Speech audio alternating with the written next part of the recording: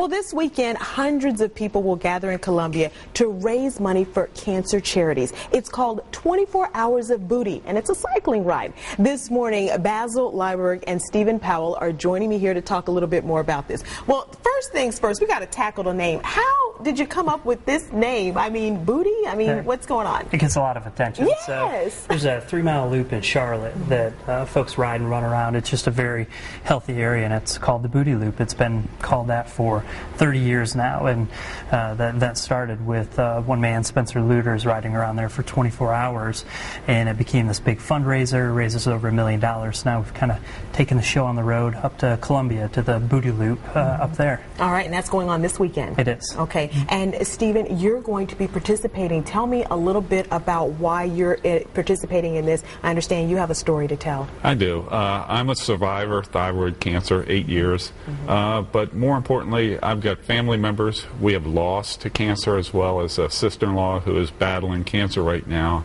and I'm riding in support of those people and raising money to try to help what they're going through. So. Wow. And who does this benefit? It benefits Ulman Cancer Fund and Livestrong. So here locally, they're headquartered out of Columbia, but they do work with young adults fighting cancer to make sure that they have the proper resources that they need to beat cancer.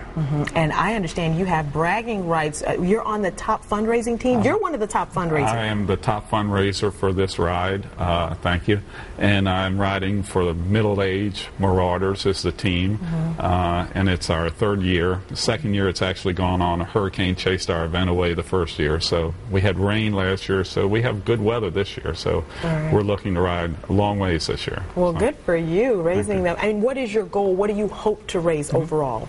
Overall, for the Columbia event, that we hope to raise $250,000, and that'll be part of a effort in Charlotte, Atlanta, and up here that'll raise $1.5 million, which will impact our beneficiaries, Ulman Cancer Fund for Young Adults, Livestrong. So it's a lofty goal, but I think we're going to hit it this weekend. How's everyone doing so far? I know he's doing well. They're great. I mean, the donations, the support that people is receiving, as Stephen said, just everybody's impacted by cancer, and it's just a great thing to get involved with, to do your part to fight when you want to support a loved one or honor them.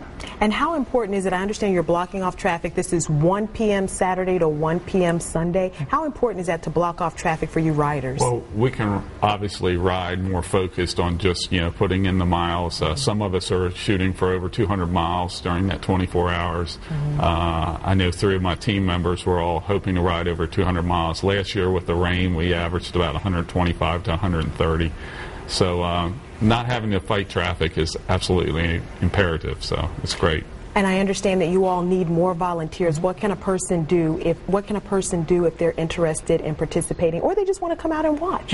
Yeah, they can come out to the Columbia Gateway Business Park in front of the Merkle Building, and that's where we have Bootyville, which is our I'm fun. sorry. No, it's our fun stage, food. But they can come out, come out and camp and volunteer. But you can go to our website, 24hoursofbooty.org, and click on Columbia on the map, and that'll get you where you need as far as volunteering, or there's still time to come out and ride as well. All right, wonderful. And there's some information there on the screen for folks that need it. Starts tomorrow at 1 p.m. at Columbia Gateway Business Park. Awesome. Thank you, gentlemen, for joining us, and good luck on the ride. Nice to meet you both. Thanks for having us. All right.